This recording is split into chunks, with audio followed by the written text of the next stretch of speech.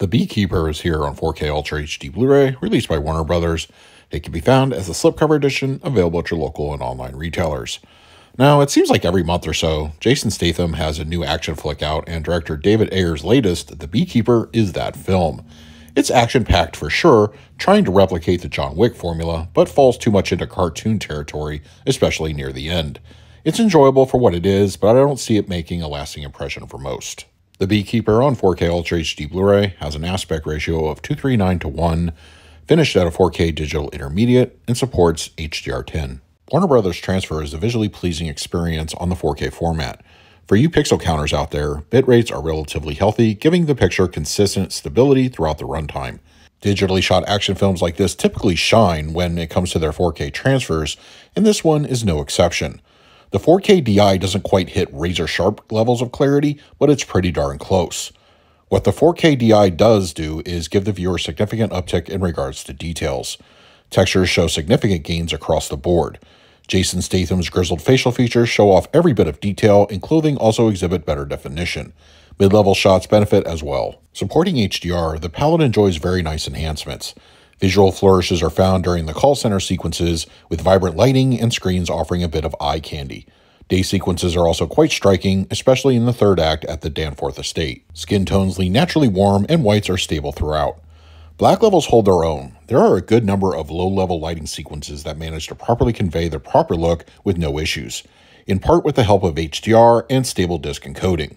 Shadow detail does a solid job in its own right with no instances of crush. The Beekeeper on 4K Ultra HD Blu-ray supports a Dolby Atmos audio mix, which of course folds down to a Dolby True HD 7.1. There is also an alternate Dolby Digital 5.1 track. A rather dynamic, robust audio experience awaits the viewer, and it certainly doesn't disappoint. As good as it is, I wouldn't say it's top tier in quality, but I can't imagine most audiophiles would complain. Action is the name of the game, and when it's on screen, the entire surround environment lights up like a Christmas tree. Bullets are consistently whizzing by your head. The score of ambient chaos effects bring a fun level of immersion. Height activity is a healthy mix of both the discrete and complementary variety in regard to their output. Once again, action sequences showcase this more and often provide fun results. Dialogue is nicely prioritized up front and clear even during the more chaotic in-film moments. The low end has some serviceable heft to its delivery, but doesn't stray into the overly aggressive territory. Explosions, gunfire, and the occasional hand-to-hand fight scene will move the needle in the LFE. Unfortunately, in regards to extras, there's no supplemental materials of any kind that can be found on this disc.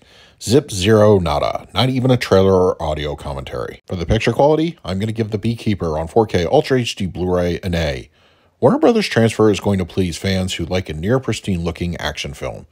Colors with HDR are strong and bold, black levels are solid, and textures have good depth.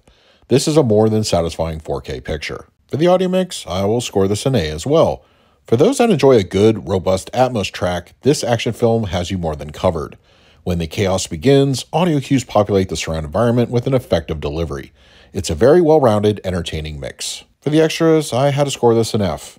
Nothing in regards to supplements were provided by the filmmaker or the studio. If you're a supplements fan, this will no doubt be annoying.